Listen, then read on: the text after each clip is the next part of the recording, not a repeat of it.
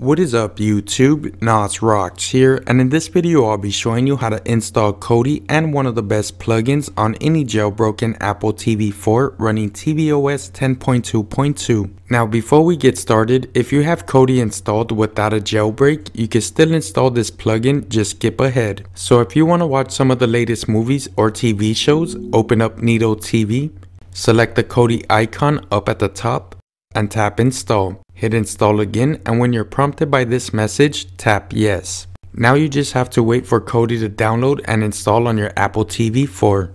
Once it's done, tap the respring button at the bottom of the screen. The first time you launch Kodi, it may not fit your screen, so let's go into the settings, interface settings, and you're gonna zoom out to about -4 or set it up to where it looks good on your TV. Let's go back, and this time we're going to select System Settings, then Add-ons, and we're going to allow add-ons from unknown sources. When you're prompted by this message, tap Yes. Go back to System, select File Manager, then Add Source. Make sure you copy the source just like you see it on your screen, then tap Done. If you want to name it anything, choose the name that you want, and then tap Done. Once you're done, tap OK, wait a few seconds, and head back to the dashboard. Go into Add-ons, select Package Installer, then install from zip file. Let's go into the repo that we just added, then select the Fire Stick plus zip file and wait for it to update.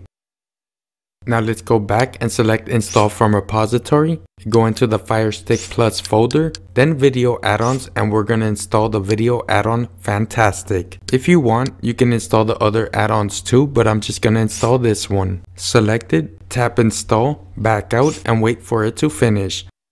You're going to get quite a few notifications before it's installed, so just give it a minute. Now that it's done, let's go all the way back to my video add-ons. And there's the video add-on Fantastic. Let's open it up.